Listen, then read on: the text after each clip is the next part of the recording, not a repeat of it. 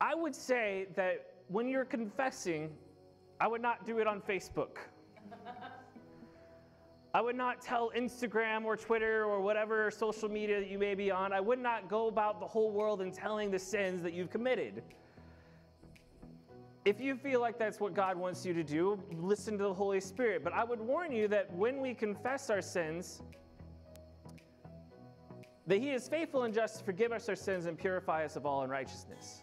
1 John 1:9. It's a JT scripture. Anyways, that when we confess our sins one to another, there's a healing process as well. But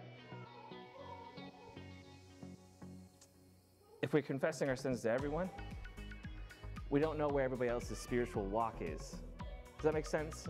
So if I'm confessing my sin to a new Christian, and they don't know the grace and the walk that I've had with Christ, it may actually hinder their walk because of what I have said in my own struggles and my own nature of repentance. And there's a teaching moment that could happen there. But my suggestion and what I find in Scripture is that when we're confessing our sins one to another, He's talking about the body of believers.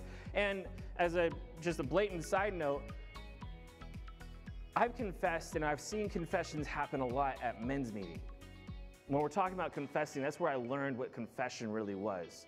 And what that was is that a bunch of men gathered together in a group and said, this is what I'm struggling with. And I've talked to God about it, and I need what it is accountability. Confession creates accountability. And if you're not willing to be accountable to the whole wide world, then I wouldn't suggest confessing it to the whole wide world. Confess it to your brothers and sisters in Christ, to a smaller group of people. I confess some of the things that I struggle with my wife, because she's the best accountability that I have to let me know when I'm messing up. She's very good at it. And men's meeting is also a place where you can tell brothers, hey, I'm struggling with this thought process. And every Thursday, you have men asking you, hey, how you doing? It's the best accountability in the world. Now, again, it grinds at who we are as human because we don't like accountability. We don't like discipline.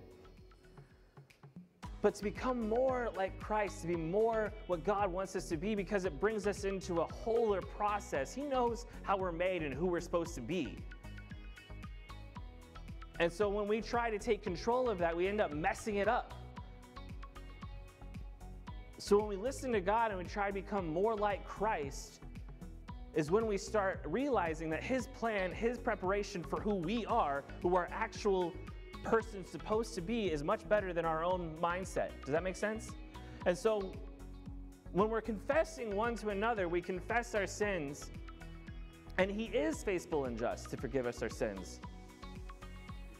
And it's interesting that when it isn't repent in that wording, it is actually confess. So there is a call for us to confess to brothers and sisters in Christ for that accountability to take place. And He forgives us of those sins, the repenting that we've done.